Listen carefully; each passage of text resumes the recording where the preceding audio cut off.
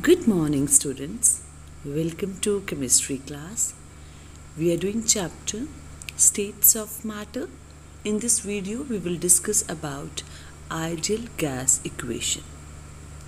PV is equal to nRT. This is our ideal gas equation where P is pressure, V is volume, N is number of moles, R is universal gas constant, and T is temperature. The values of R in terms of different units of pressure and volume are given in the table. So you all are advised to please note down the value of R, because when we will solve numericals based on ideal gas equation, then depending upon the units in which pressure and volume is given to us in the numerical, we have to use the appropriate value of R. Calculate the total number of gas molecules in a room of capacity 25 meter cube at a temperature of 27 degrees Celsius and 1 atm pressure. So students, in this numerical we are given value of P, which is 1 atm, V is 25 into 10 raised to power 3 liters, R, depending on the value of P and V, we have taken value 0.082 liter atmosphere per Kelvin per mole. Temperature is again given to us.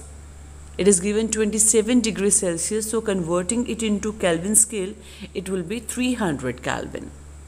Now we will be using the equation PV is equal to nRT. P is given to us, V is given to us, R also, and T as well. So putting value of P, V, R and T, we will find out N, and N is the number of moles of gas. And the value of N comes out to be 1016 mole. Now as in the numerical, you can see they have asked about number of molecules. So what we have calculated just now, we have calculated moles. So we need to find out the number of molecules, and how we can find out? Number of molecules of gas will be equal to N, that is number of moles, multiplied by 6.023 into 10 raised to power 23, and the answer which we will get is 6.119 into 10 raised to power 26 molecules. Now let's solve numerical on the basis of combined gas law. A sample of gas occupies a volume of 512 ml at 20 degrees Celsius and 74 centimeter of mercury as pressure. What volume would this gas occupy at STP? So we will use combined gas law here. P1 V1 upon T1 is equal to P2 V2 upon T2. So P1 V1 and T1 is our initial conditions. So P1 given to us is 74 centimeter of mercury. T1 is 20 degrees Celsius. Converting it into Kelvin scale, it will come out to be 293 Kelvin. And V1 is 512 ml. Final conditions as P2, T2. So in numerical you can see they have mentioned at STP. So P2 will be 76 centimeter of mercury, T2 is 273 Kelvin, and V2 we need to find out. So using the equation P1 V1 upon T1 is equal to P2 V2 upon T2. So we have value of P1 V1 and T1. We have value of P2 and T2, and we need to find out V2, that is final volume. So putting all the values, we will get value of final volume, which is equal to 464.5 ml. Now let's solve next numerical. 35 ml oxygen gas were collected at 6 degrees Celsius and 758 mm pressure. Calculate its volume at NTP. So here we will use equation P1 V1 upon T1 is equal to P2 V2 upon T2. V1 is 35 ml, P1 is 758 mm, and T1 we are given 6 degrees Celsius. Converting it into Kelvin scale, it will come out to be 279 Kelvin. Now final conditions, as it is mentioned in the numerical, NTP means normal temperature and pressure. So P2 is 760 mm, T2 is 273 Kelvin, and V2 we have to find out. So putting the value of P1, V1, T1, P2 and T2, we will get value of V2 is 34.16 ml. Gases which strictly follows the ideal gas equation PV is equal to nRT is called ideal or perfect gas. Actually, no gas is ideal or perfect in nature under ordinary conditions. Real gases do not obey ideal gas equation at all conditions of temperature and pressure. We can understand that from the graph given. For ideal gases, PV is equal to constant for any pressure.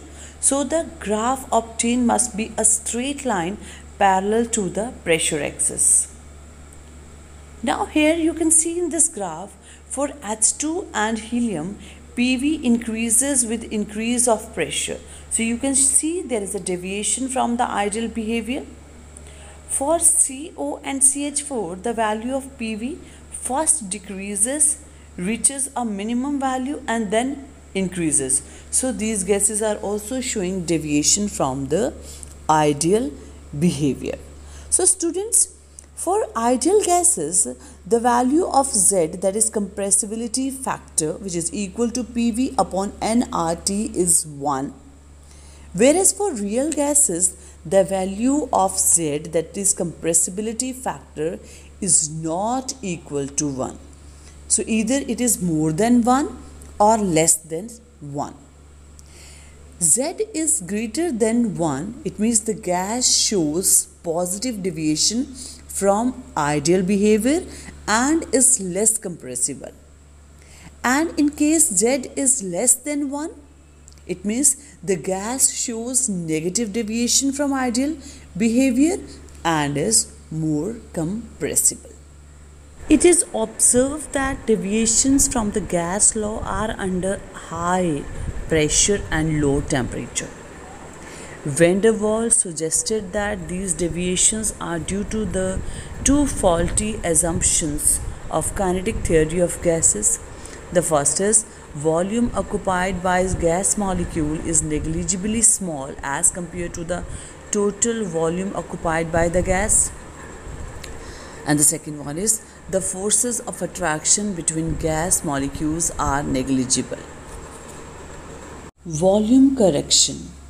Van der Waals assumed that molecules of a real gas are rigid spherical particles which possess a definite volume.